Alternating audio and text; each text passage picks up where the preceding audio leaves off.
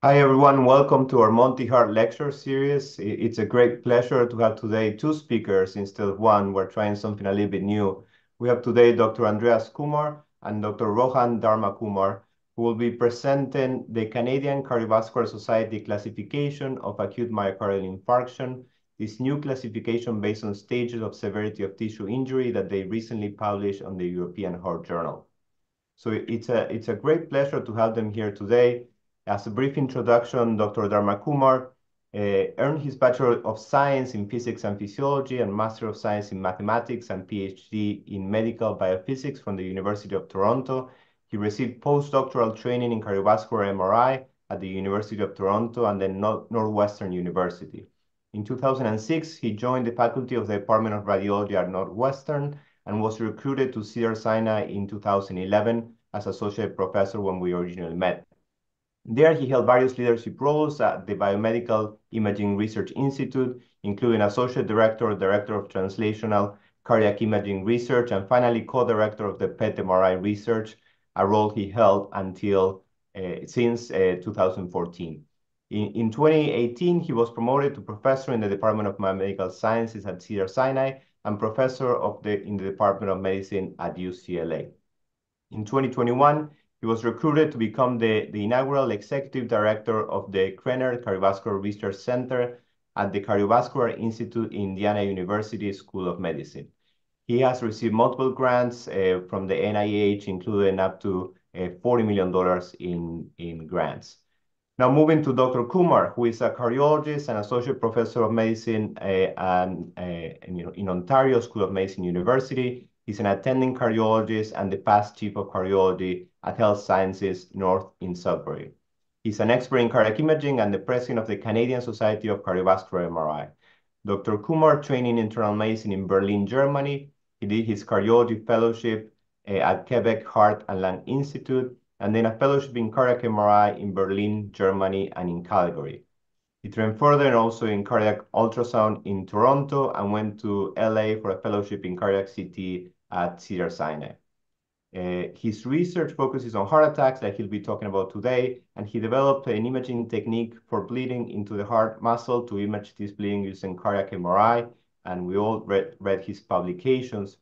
He has also been supported by a significant number of grants from the Canadian Institutes of Health Research, the Northern Ontario Academic Medicine Association, and several others.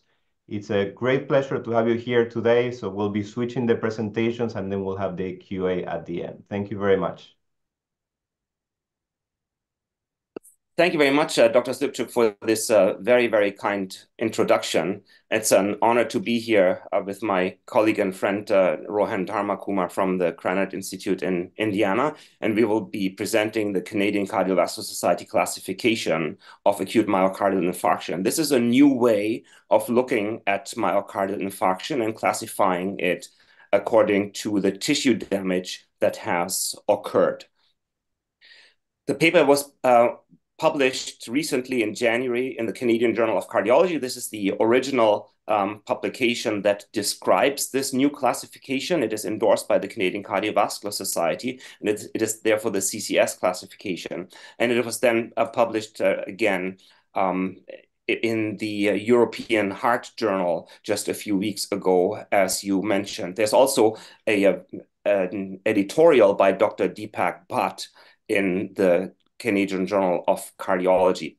I like to acknowledge that Rohan and I didn't do this all by ourselves. There's a fantastic team behind it, as always. And these are the co-authors that helped us put this together. Rohan and I have been working on this for almost 20 years now and had significant knowledge to contribute, especially in the field of reperfusion injury. These are our disclosures. I do not see any conflict of interest. So an overview of the CCS classification of acute atherothrombotic myocardial infarction. No MI remains one of the leading causes of morbidity and mortality, and there's several ways actually of classifying myocardial infarction with the KILIP classification, TIMI risk scores, and so forth. And all of them are super helpful. Most helpful, the differentiation based on ECG, STEMI versus non-STEMI. Now, all of these scores do not take the tissue injury specifics into account, but we learned a lot about tissue injury in the past years. And the basic idea is if we take these tissue injuries and try to classify them, we can gain more information, which can then become important for patient care and for future research. So the new CCS classification of acute myocardial infarction now captures myocardial ischemia and reperfusion injury in a four-stage schematic, in a four-stage scale that will facilitate patient care and research.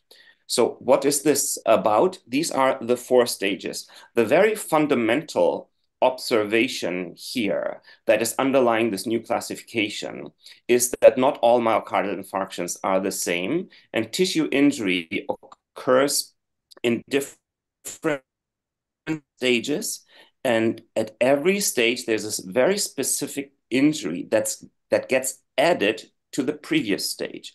So the very first stage of acute myocardial infarction is aborted myocardial infarction. If reperfusion therapy is provided early, we will not have any significant cardiomyocyte necrosis at all. So stage 1, aborted MI.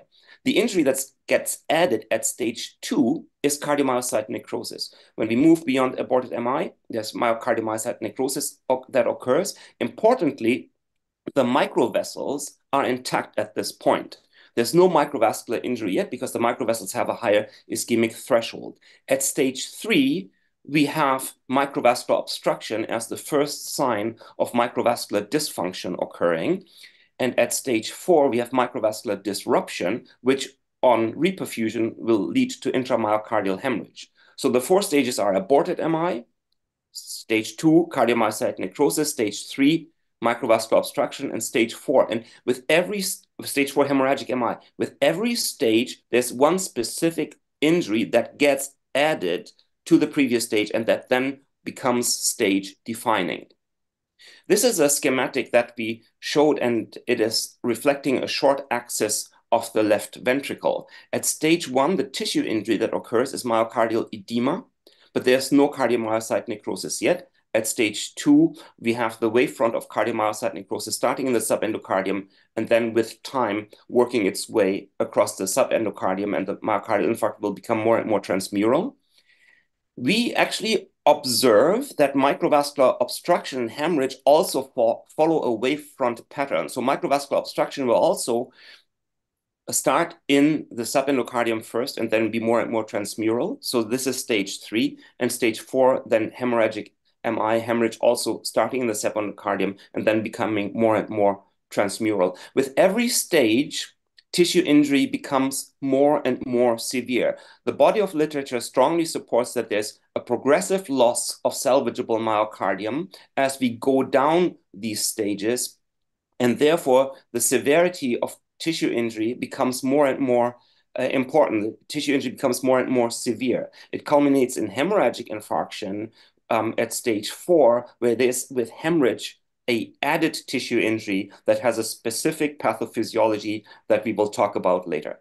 I'll start talking about stage 1 and stage 2, and then I'll hand over to Dr. Dharma Kumar for stage 3 and stage 4. So stage 1, aborted myocardial infarction. There are specific diagnostic criteria that the cardiology community and the guidelines have agreed upon. So it's more than 50% ST segment elevation after reperfusion 90 minutes post fibrinolysis or 30 minutes post PCI. There's a lack of enzyme rise below 5 times of normal. So the enzymes troponins does not go up more than 5 times upper limit of normal within 24 hours. There should be no Q waves, no sustained ST segment changes on the ECG after reperfusion. Coronary flow will be normal after PCI, and no evidence for microvascular obstruction on angio, contrast echo, cardiac MRI, whatever method you use. Aborted MI occurs when we have very, very rapid reperfusion. The more time goes by, the less the likelihood will be of keeping the patient at stage 1. The more time goes by, there's going to be a higher risk for cardiomyocyte necrosis because the ischemic threshold will be surpassed. And there's been a whole body of literature studying aborted myocardial infarction, mostly at the time when thrombolysis became available. Multiple studies that can be mentioned here. An interesting point that we like to make is with fibrinolysis, there's actually a higher rate of aborted MI compared to PCI, probably because fibrinolysis gets administered a lot quicker than PCI because you just don't have a requirement for all this infrastructure. This is a temporal analysis looking at fibrinolysis versus PCI, so more aborted MI with fibrinolysis versus PCI. This then translates into prognosis. So the prognosis of a patient with an aborted MI is much, much, much more favorable than a patient who has a further evolved MI with death, shock, heart failure, ranging up to half or less than half when MI is aborted. So this is stage 1, aborted myocardial infarction. On the tissue level, we will see myocardial edema, but the importance is absence of significant cardiomyocyte necrosis.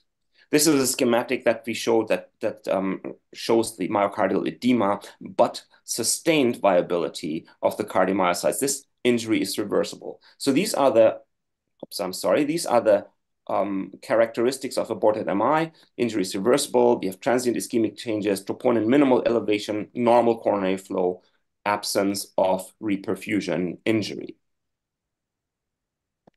The next slide shows the increase in major adverse cardiovascular event rates. When we go beyond aborted MI, adverse event rate goes up 2 to 10 times. So the goal really is to keep the patient at the stage of aborted myocardial infarction. And this was presented, this idea of keeping the patient at stage 1, so to say, without using the nomenclature of CCS stage 1, that was presented for the first time in 2005. So aborted MI as a goal. When we go beyond aborted MI, we enter the stage 2 CCS, stage 2 myocardial infarction, which is cardiomyocyte necrosis. We have the classic definition here of myocardial infarction. This is, so to say, your classical MI. So troponin levels go up. There are ECG changes. There is now loss of viable myocardium. The universal definition captures this very well. There is a coronary thrombosis identified on coronary angiogram, and imaging methods usually show a regional wall motion abnormality. So we have cardiomyocyte necrosis now. There's progressive irreversible loss of salvageable myocardium. Importantly, at stage 2, no microvascular involvement. The microvessels are still intact. The infarct size that occurs is an independent predictor of outcome. Necrosis starts about 1 hour from onset of ischemia. Troponins will become positive 2 to 4 hours after onset of ischemia. We have now in our schematic the edema that remains from stage 1, and the critical injury that gets added at CCS stage 2 is cardiomyocyte necrosis, evolving as a wave front starting in the subendocardium and then extending transmurally. These are the diagnostic criteria. So patient can have Q waves, can have a STEMI or a non-STEMI. Injury is now irreversible. Troponin is elevated. This TIMI3 flow post-reperfusion. There can be a wall motion abnormality when the infarct is large enough, and the MRI will show late enhancement consistent with cardiomyocyte necrosis as well as edema. And we're now in a zone where adverse event rates go up because we are no longer in that aborted MI zone. And I will now hand over to Dr. Dharma Kumar, who will talk about stage 3 and stage 4. Thank you, Dr. Kumar. How do we switch? So at this point, I can share my screen? Yes. Okay. Yes, if you don't mind.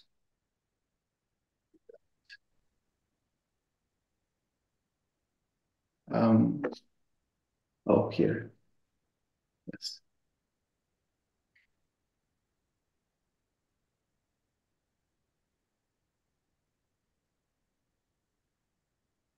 Okay, thank you, Dr. Kumar and Dr. Slipship for inviting us for this talk. So I'm going to be talking about stage 3 and stage 4, and these are really important injuries that take place post reperfusion. So stage 3, the hallmark injury here is microvascular obstruction, and it's identifiable using several cardiac imaging techniques, including cardiac MRI, echo, and perhaps even coronary angiograms, PCI. So the key takeaway here is that stage 3 portends worsened cardiovascular outcomes when compared to stage 1 and stage 2. So as Dr. Kumar mentioned, these injuries are piling up one on top of the other. So in stage 2, you have edema and cardiomyocyte necrosis that have taken place. Stage 3, we have now microvasculature is engaged, and we are seeing microvascular obstruction. And this is, again, occurring in this sort of wave pattern, moving from subendocardium to the epicardium. So what is microvascular obstruction? Many of you may know, but microvascular obstruction essentially is the microvasculature essentially gets plugged and impedes flow in very small vessels downstream to the epicardial coronary artery, despite the fact that you may have established complete patency of the epicardial vessel that was once occluded. So here are the characteristics. So the hallmark injury here is microvascular obstruction. The injury is irreversible. You would see possible persistence of ST elevation. Troponin is elevated and higher. Angiogram will show reduced posterior perfusion. Echocardiogram will show wall motion normality and reduced myocardial perfusion and worse LV function. On cardiac MRI, you will see motion abnormalities. You will see edema. With T2-based imaging, late enhancement will show with a central subendocardial sparing that is indicative of no reflow or microvascular obstruction. So these are coronary angiograms, pre-PCI and post-PCI. On the left side is the pre-PCI, and you can see the culprit artery that is not perfusing well. And then posterior perfusion, post-PCI here, you can see the flows established in that and the lesions cleared essentially, but you can see that the downstream vessel is still not perfusing as well as, say, for instance, in stage 2. So there's a slow reperfusion that's taking place there. Okay. All right. So in cardiac MRI, you can very nicely visualize microvascular obstruction. So you see the LGE as bright regions. So this is an example showing short and long axis views. And you can see the dark region within inside the infarct zone as suggestive of microvascular obstruction. So if you take this one step further and you look at it on a muscle level, this is work that was done by Dr. Kloner, who's a pioneer in the area of reperfusion injury, where you can see that this is actually animal models where we can see the occlusion in panel A demonstrating that there is no flow, absolutely, but on reperfusion and thioflavin as stained, that restricted flow or no flow exists in those images as well. So even though the coronary arteries, the epicardial coronary arteries are open, you still have no flow in the microvascular beds. And this on the right side is histological demonstration, again demonstrating a blood flow in the microvascular beds. Okay, so the key clinical outcomes here is that no reflow typically occurs when MBO is large, and not necessarily when it's small. And there is a whole grade of microvascular obstructions. The ones that we're talking about are the more serious types here that leads to increased risk compared to even stage 1 and stage 2. So if you look at the outcomes, essentially independent of what imaging method or imaging method that you look at, the outcomes are really bad. And MACE risks are elevated in cases where you have microvascular obstruction than if you don't. So again, relative risk as you move from stage 1 to stage 1 and 2 to stage 3 and 4. And 3 and 4 is, we can generally define as microvascular injury. And here the MACE risk is amplified by a factor of 2 to 4. So now I'm going to talk about hemorrhagic infarction. And I just want to preface by saying hemorrhagic infarction is fundamentally a very different pathophysiology that develops. In addition to all of these stages that we've seen with the development of edema and necrosis, microvascular obstruction, now we have hemorrhage. And here we are going to see a significantly different pathophysiology and downstream consequences. So again, compared to stage 3, the hallmark injury is now myocardial hemorrhage that is taking place in the subendocardium. So what is it? So this is actually described many decades ago by Dr. Fishbane, Dr. Kloner, and they've really demonstrated this in large animal models where you have not only an obstruction, but a microvascular destruction. So the small vessels are now bursting and they are extravasating red blood cells. So this is what this schematic actually captures. So you have blood vessels, but they're also bursting and the red blood cells are going out. And there are very serious consequences associated with this. So if you look at it in cardiac MRI on long axis view here on LGE, you would see this what would look like a microvascular obstruction. You have this hypointense zone, and within it, you have this very dark hyperintense zone, and then within it, you will have a hypointense zone that is very visible. Now, if you did T2 star cardiac MRI, which is one of the things that Dr.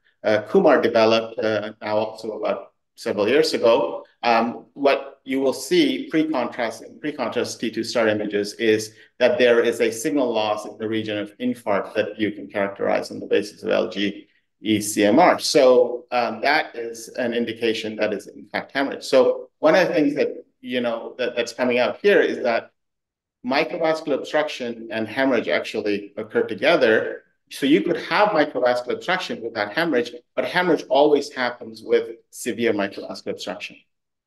So the characteristics essentially are of stage 4 is a hallmark injury is myocardial hemorrhage. Injury is definitely irreversible, but there are some important things that happen here, including infarct expansion, delayed healing, and downstream consequences, including fat infiltration, which I will talk about, all of which actually are associated with the risk of mechanical complications. ECG, possible persistence of SD elevation, troponin is elevated and peaks higher. Angiogram will again show reduced flow, post-reperfusion, and echocardiogram will similarly show more extensive wall motion abnormality and reduced myocardial perfusion and worst LV function. On cardiac MRI, the distinguishing feature compared to, let's say, stage 3 is that not only you will see microvascular obstruction, but you will see T2 star in pre-contrast images indicative of hemorrhage. So these are some of the data I wanted to show on hemorrhagic infarction are as follows.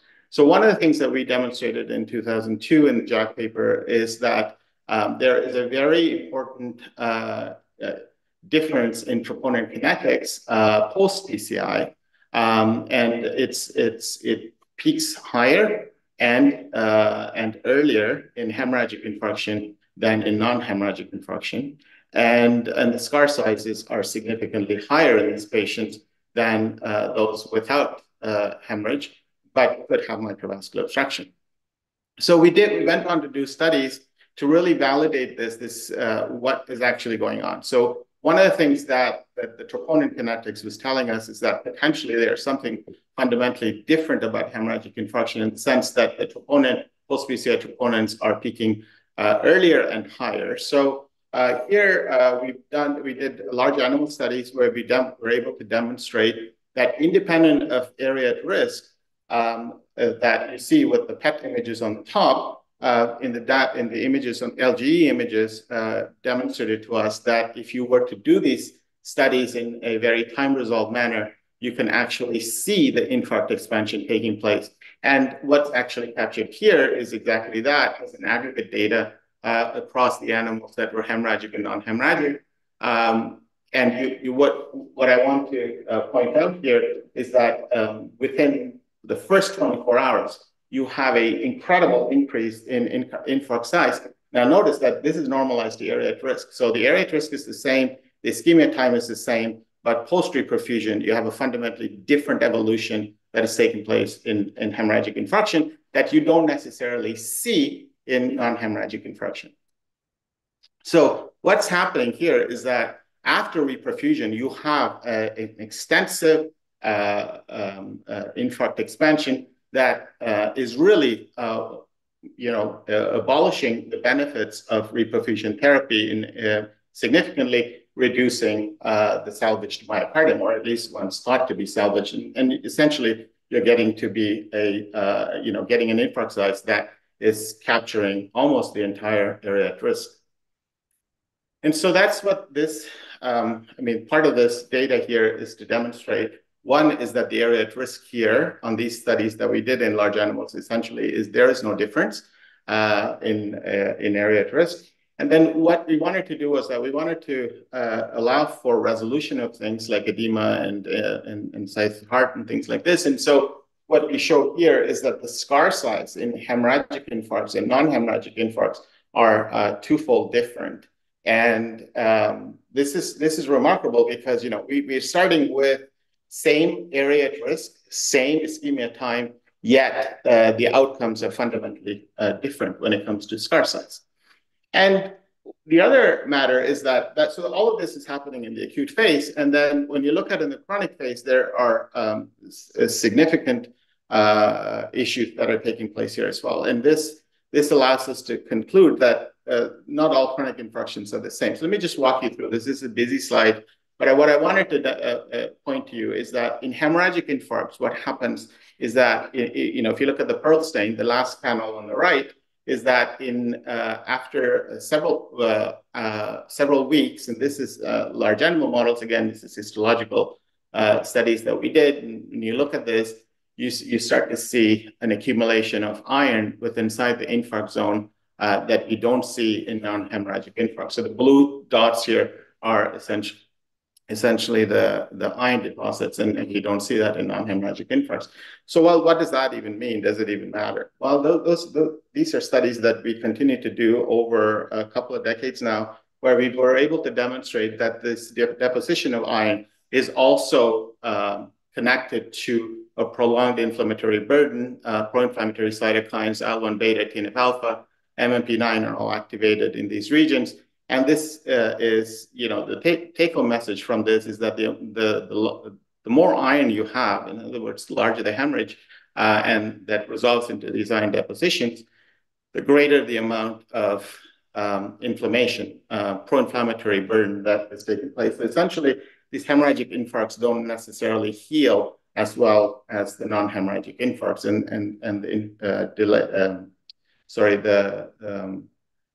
the healing is significantly delayed. And another thing that happens is that if you let this go for a period of time, and again, a lot of the data that I'm presenting on the histology is essentially all large animal models, what you find is that at 8-week-old infarcts, you're starting to see these white globules, and those are fat. And this is work that we've actually published in Nature Communications a couple of years ago. And what we see is that iron actually drives a process where the fibrotic tissue actually becomes replaced with fatty infiltrate. So if you go from 8 weeks to 6 months, you'll see that the white globules are actually overtaking. And you can see on the middle panel here on the right side, you can see that they're co-localized with iron. So iron is actually, I don't want to go into all the details here, but iron is really driving a process of lipomatous metaplasia here inside the infarct zone. And this is data. Now we are able to do this in human subjects, and this is early data that's not actually published. What we're seeing here is that in these hemorrhagic MI patients versus non-hemorrhagic MI patients, that there's significant elevation of fat that's seen when you follow them up at 6 months, and that's what's shown on this panel, particularly with the red bar here, and this PDFF is the proton density fraction. And what we also see is that the iron concentration doesn't reduce, but the fat infiltration actually increases. And so you might wonder, well, how long is this iron deposit actually in the heart? Well, We were the first to demonstrate that it lasted 6 months, but this is a beautiful study that is coming out of Germany. This published in JACC Imaging a couple of years ago that shows that if you had a hemorrhagic infarction, the chances of you having these iron deposits lasting in your heart is that it could be as long as a decade. So it's not sitting there by itself, and it's actually driving other fundamental physiological processes that are deleterious. So this is now coming to just outcomes. This is early work that was done in Calgary when Dr. Isle was there, and he demonstrated that if you had various different characteristics with inside the infarcts, then your the rate, the cumulative MACE rate actually goes up. So if you had hemorrhagic infarcts, obviously you have the greatest risk for these major adverse cardiovascular events, and that is diminished when you go into cases where you have microvascular obstruction but no hemorrhage, and then later still, if you have no microvascular obstruction, no hemorrhage, then your risks are significantly lower. And you can see this stepping up, right? Now, based on this classification scheme that we've talked about here, what we see is that we can redefine these sort of categories that he classified earlier as the following. So the lowercase is CCS AMI stage 1 and 2, and then the next step is stage 3, where you have microvascular obstruction but no hemorrhage, and then stage 4, you have microvascular obstruction and hemorrhage. So this is around 400 patients that were studied and followed up for about 6 months or so. Now there are studies that a related group out of Germany has published very recently, and that also shows very similar outcomes. Now patients are followed for 12 months, and I think there are studies that are coming out that are going to be following patients for about 10 years with very similar risks in hemorrhagic cases versus non-hemorrhagic cases. So, and there are other issues associated with this too. You know, when you look at electrical anomalies and VTVF and sudden cardiac death in patients post-MI, there are some important implications that hemorrhage holds here as well. And Mather's group out of, Mather and others out of the UK published in 2012 of increased risk for electrical activities in patients who have hemorrhagic infarcts. And we published this very similar data. If you're looking at prognostic information, in particular electrical anomalies, here we demonstrate very similar things, that if you have hemorrhagic insult to the myocardium in the early phases, then you're also running into big problems with electrical activities down the road. And this is patient data. So I want to close by saying now we're looking at these stages and comparing to just hemorrhagic infarction. And the hemorrhagic infarction is the microvascular destruction. And when you're looking at the MACE risk here now, compared to all the other cases, we have even greater risk of 2 to 6-fold in terms of major adverse cardiovascular events. And I'm going to stop there and pass this over to Dr. Kumar. Thank you so much.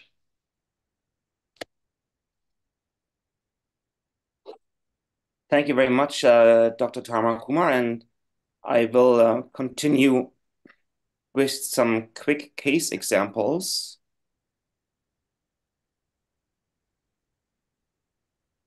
And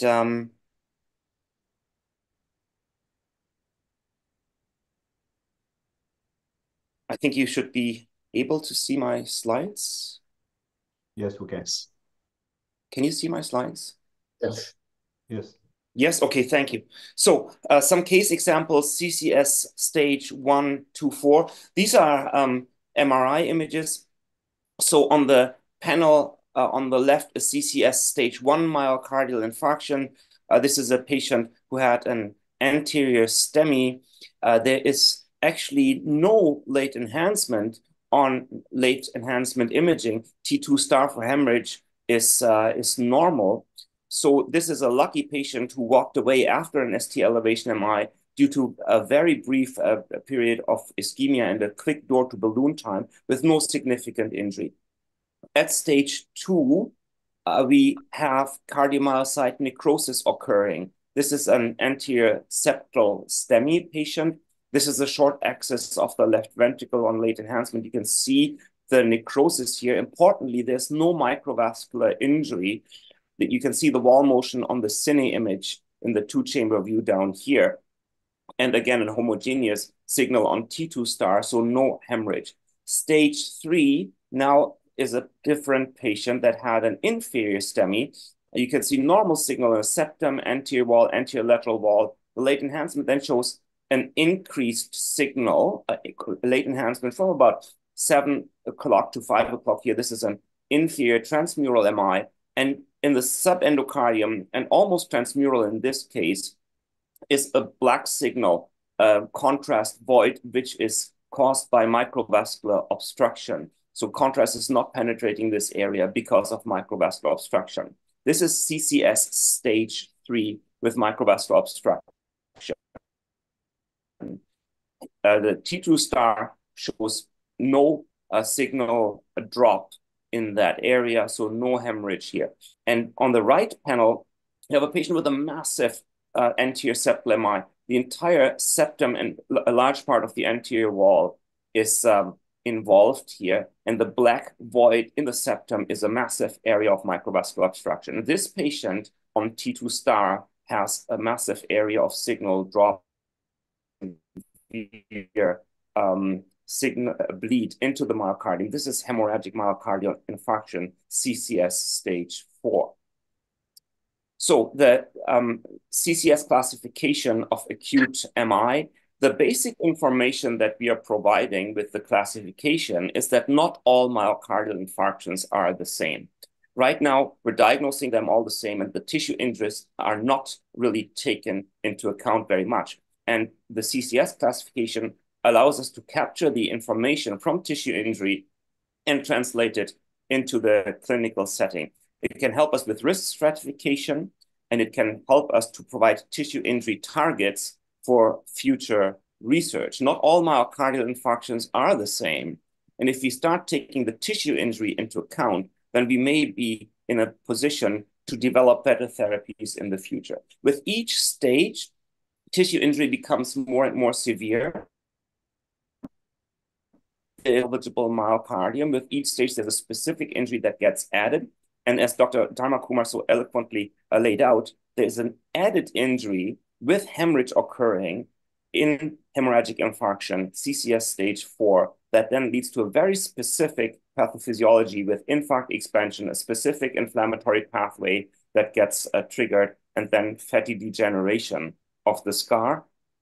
This is all important because with each stage, the prognosis of the patient gets worse and worse and worse and worse. So moving from an aborted MI to a more evolved myocardial infarction, the event rate goes up 2 to 10 times. When you go from a stage 2 cardiomyocyte necrosis, no microvascular injury, further to a patient that has microvascular injury of some sort, the patient has, again, a 2 to 4 time increase in the risk of major adverse cardiovascular events. And when you compare hemorrhagic to non-hemorrhagic MI, the hemorrhagic MI patients have a 2 to 6 time increase in major adverse cardiovascular events. And the incidences of these tissue injuries are displayed below. And there's a wide range here a little bit because this is data captured from several clinical studies. But hemorrhagic MI is about 25 to 40% of all patients. A straight necrotic MI, no microvascular injuries, about 30 to 50%. And microvascular obstruction, no hemorrhage, is about 40 to 50%. It really depends on what imaging method was used to diagnose and what exactly was the patient population. Now, there are some factors that have been identified to be associated with injury progression. We call this figure the injury clock, and this is from the Canadian Journal of Cardiology, January edition, the original publication of the paper. So risk factors that are associated with further and further progression of the injury are longer delay to reperfusion, longer duration of ischemia, cigarette smoking, a worse Killip class, worse TIMI risk score, worse coronary perfusion before a reperfusion, worse perfusion after reperfusion, larger area at risk, and LAD territory more often than non-LAD territory. I like to emphasize what Dr. Dharma Kumar briefly mentioned. There are 2 or 3 very good pathology studies looking at large case samples. And when we look at mechanical complications, which are the dreaded complication of myocardial infarction with septal wall rupture, free wall rupture, which are almost invariably associated with sudden death, these mechanical complications are very closely associated with hemorrhagic myocardial infarction. We postulate that there is pressure building up in the tissue, and then the hemorrhage will lead to mechanical instability of the tissue and then to myocardial rupture. Now, we have to mention some limitations of this new classification. First of all, it applies to atherothrombotic myocardial infarction only. This classification does not apply to other types of MI, such as embolic MI or myocardial infarction from coronary vasospasm and demand-supply mismatch, for example. So it's a typical type 1 myocardial infarction according to the universal definition. All the research that was used to establish this classification was based on patients that had reperfused myocardial infarction. So the classification may or may not apply to non-reperfused. We just don't know because there's no data. And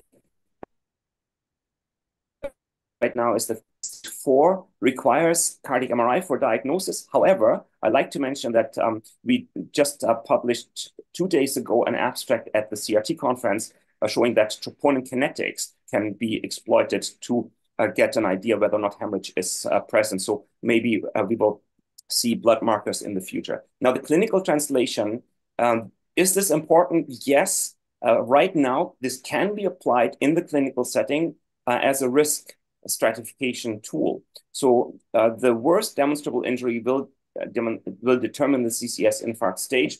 We made this statement because sometimes you have contradicting information. The interventionalist will tell you, I got TIMI 3 flow after the PCI, but when you do an MRI, you will actually see microvascular obstruction. So we suggest that the clinicians take all available data into account and determine the CCS infarct stage based on the worst observed tissue injury.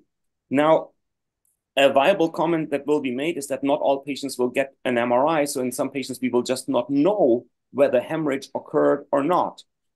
So if a complete data set is not available, we're suggesting that a plus sign in brackets would be added after the CCS stage. For example, you could state that your patient had an acute STEMI CCS stage 2 plus, and this means that stage 2 was validated based on the data that is available, but microvascular obstruction and hemorrhage were not assessed, therefore CCS stage 2 plus. And the plus would fall off if a complete data set, including MRI, was actually acquired.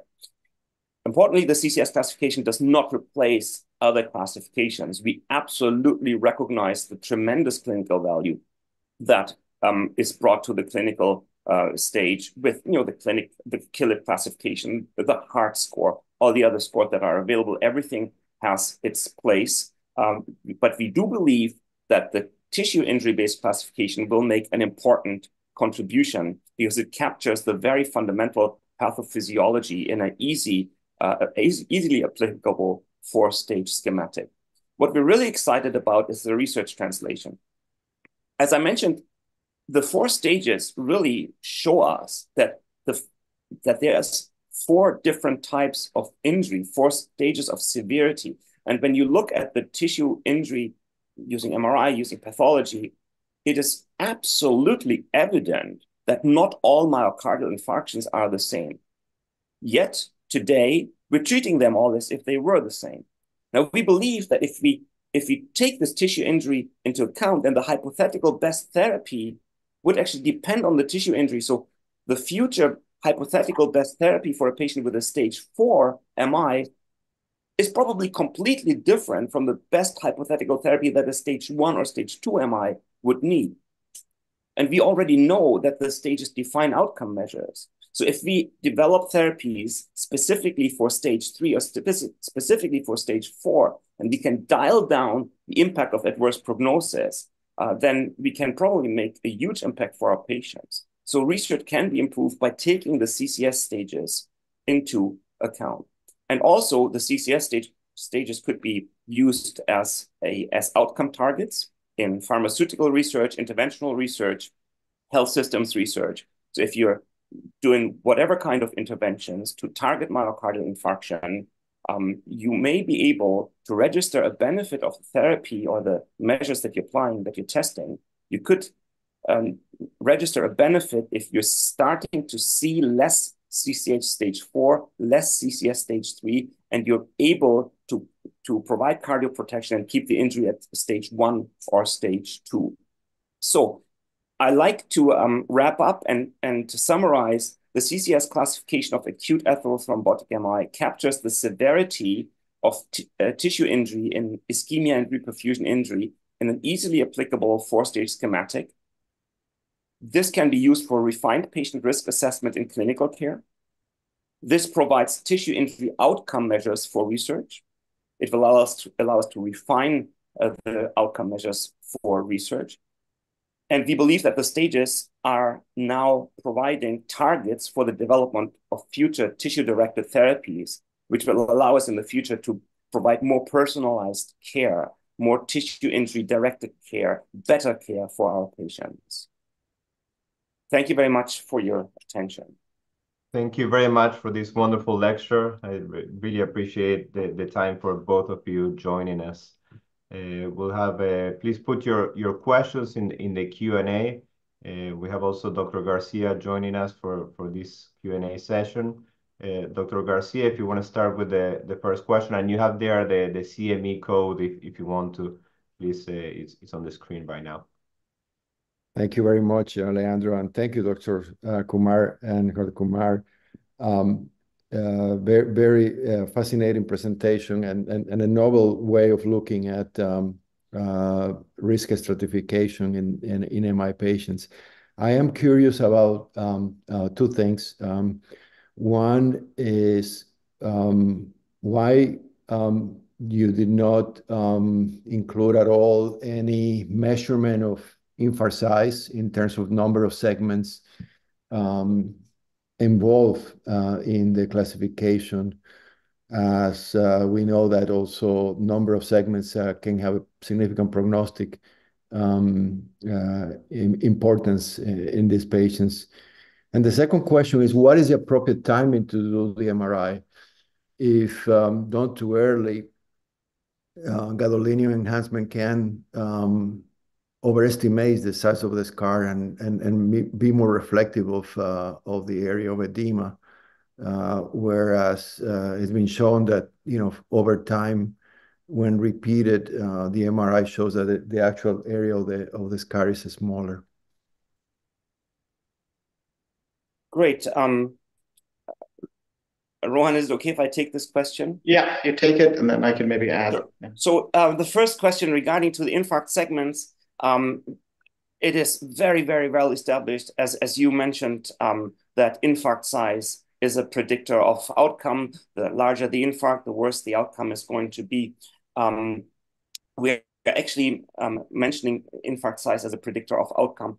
The important information here, though, is that the moment microvascular injury occurs, adverse event rates go up independent of infarct size. So no matter if the infarct is small or large, the moment that you observe microvascular obstruction, the prognosis of the patient goes down. And this is very impressive data. And actually, in some MRI studies, the amount of microvascular obstruction that was observed was minimal. It was just a few grams of tissue, but already immediately led to this adverse prognosis. Analyzing infarct size in segments is another way of looking at infarct size, but it's absolutely recognized that larger infarcts are associated with more adverse outcomes. But reperfusion injury is independent and stepwise. So hemorrhage, again, independent of microvascular obstruction to predict adverse outcome. The second question, timing of the study.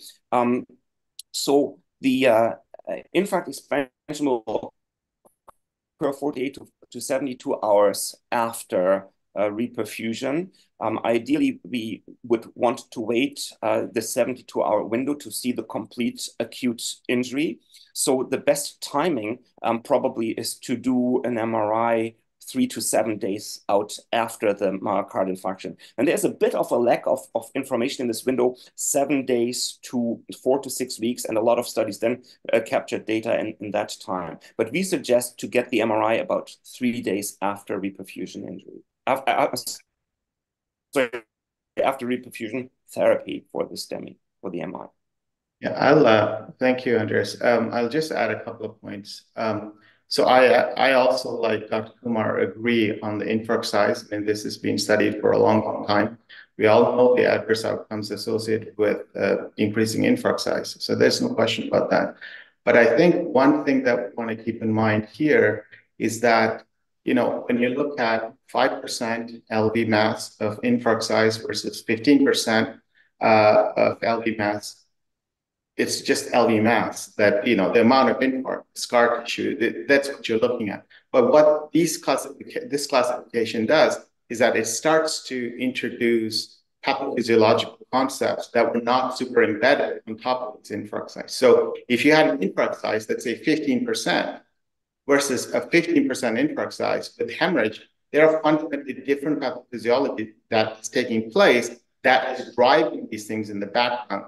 So the question is it infarct size that is driving the outcomes, or is it infarct size in addition to these additional pathophysiological phenomena like inflammatory processes and fat infiltration, et cetera, that are driving out? So that, I think, is going to be the most exciting thing that we're going to be able to study in the time to come. And then the second question, I just wanted to add, there, you know, a large group of us wrote a expert consensus paper that is published in JACC in 2015 on what are the best time points for imaging various different types of infarcts. I mean, this classification didn't exist at that time, of course, but it does outline what are the best times to image. So that's really exactly what Kumar said, is typically about 3 to 5 days post PCI. Thank you very much for those answers. Very enlightening for us. So we have a few questions. I'll try to get to as many as we can.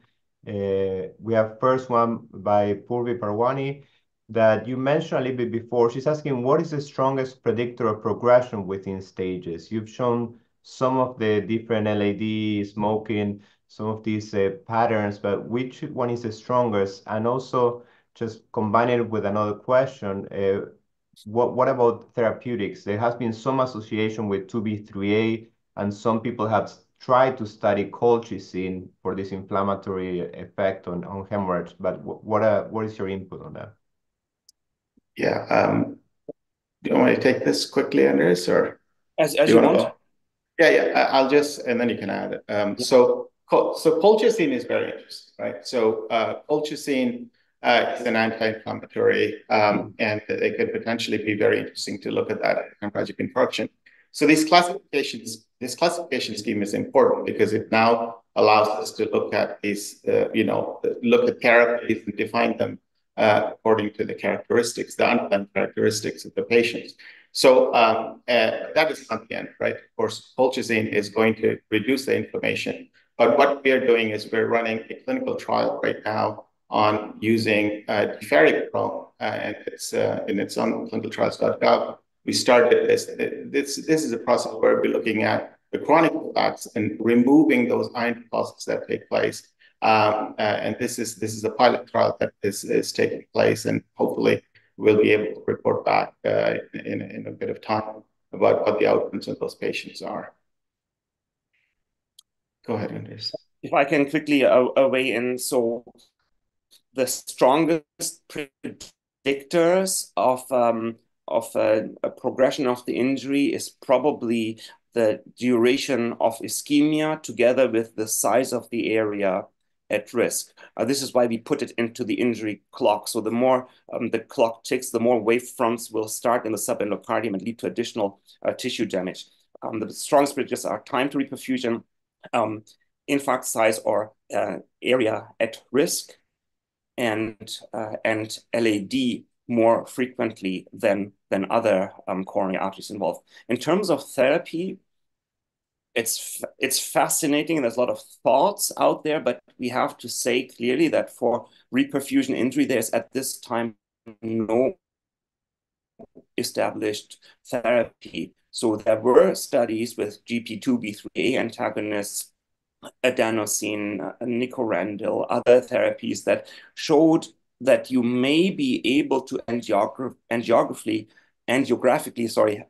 improve coronary flow, but these studies all failed to show a sustained prognostic benefit for our patients. So it's not established. We do not have an established therapy for ischemia and reperfusion injury in terms of microvascular obstruction and hemorrhage yet. But we do hope that with the CCS classification, we're shifting the focus and bringing a schematic that will actually allow us to capture the tissue injury and revive our interest in tissue injury-directed therapies. Thank you very much. I would just quickly add that CCS, one of the things that Dr. Kumar mentioned earlier is that not all myocardial infarctions are the same. So the therapies going, at various different stages should also be different. And we have not done a good enough job in terms of, looking at therapies that are targeted at these different stages. So I think that is going to be something that is going to hopefully evolve based on these classifications. Thank you very much. And another great point from Purvi, she mentioned, so some of the factors that affect the classification, we expect that they will be there for a long time, like LGE.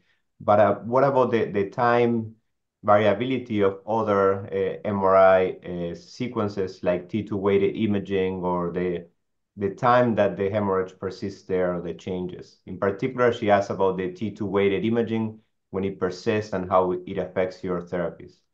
Yeah, so T2, so we want to make sure, I think, that these are pathophysiology. It really is driven by pathophysiology. Imaging is a way to identify the type of injury that's taking place, whether it's T2 or T2 star or LG or whatever else it is. So that's first thing. Second, as we know, there's always lots of development that take place that characterize various different things. We have a paper that is essentially going to come out pretty soon in JACC imaging that tell us that when you go to 3T, you can use T2 to look at hemorrhage equally as well as you can do it with T2 star at 1.5T. So that doesn't change the underlying pathophysiology. Pathophysiology is intact. The methods that we use to measure them and identify them, that can also evolve. And from not only including CMR, but echo and various other imaging modalities that can potentially give a lot of the same information. Thank you very much. And we have a question that is common between Daniel Lorenzati and Danny Sims. They ask, so in this stage 1 of aborted myocardial infarction, you mentioned troponin I. How does this change with the high sensitivity troponin? This is a fantastic question. So when we wrote this expert recommendation paper, we were actually struggling with this a little bit because we used the common definition of aborted myocardial infarction as it is being used in the clinical trials. The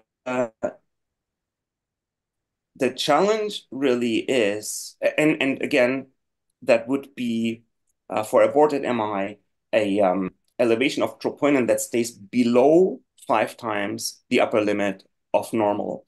Now, with progressively sensitive troponin tests, especially with a high sensitivity troponin, the troponin goes up very, very fast. And sometimes we have significant troponin elevations, and we do not see any significant necrosis on cardiac MRI. So we believe that right now we're using the definition of aborted MI as it is already established in the cardiovascular community and in the guidelines.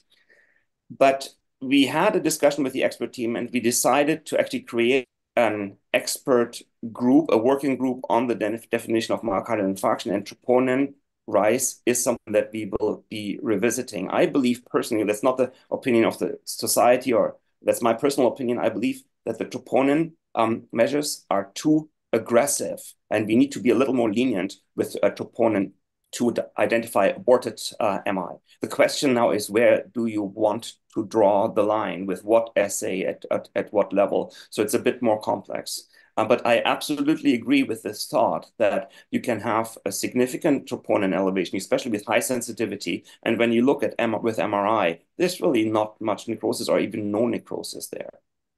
Thank you very much. A question more technical from Daniel Lorenzati. Should we use T2-weighted imaging or native T1 mapping instead of dedicated T2 star for detecting hemorrhagic MI? Can we use it, or do we always need to do T2 star? Okay, I can comment on that. So we have a paper that is actually coming out that will compare these T1, T2, T2 star methods. At this point, I would like to say that T2 star is the go-to method for hemorrhagic infarction. It's not that T1 and T2 doesn't pick it up, but there are confounders associated with T1 and T2 that would complicate, catching all the hemorrhagic infarction. So T2 star is by far the best. Now, T2 at 3T seems to provide equivalent information as T2 star, but there is a very tight time frame in which you need to catch this, typically about 3 to 5 days post PCI. That is actually okay, provided you're doing this. If you do it earlier than that, later than that, things might look quite different. So it's not these other methods. There's other methods like diffusion-weighted imaging and all the different things that are evolving as well. QSM is another method that's evolving, but those are up on the horizon. But if you want, clinically speaking, if you want to look at hemorrhagic infarction, I think the T2 star is still the best, particularly because a lot of people are still running 1.5T for CMR. Okay, thank you very much. I think we'll end it now. There are 5 minutes later, but this was fantastic. Thank you very much, and we're looking forward to your next papers on the topic. Thank you for having us.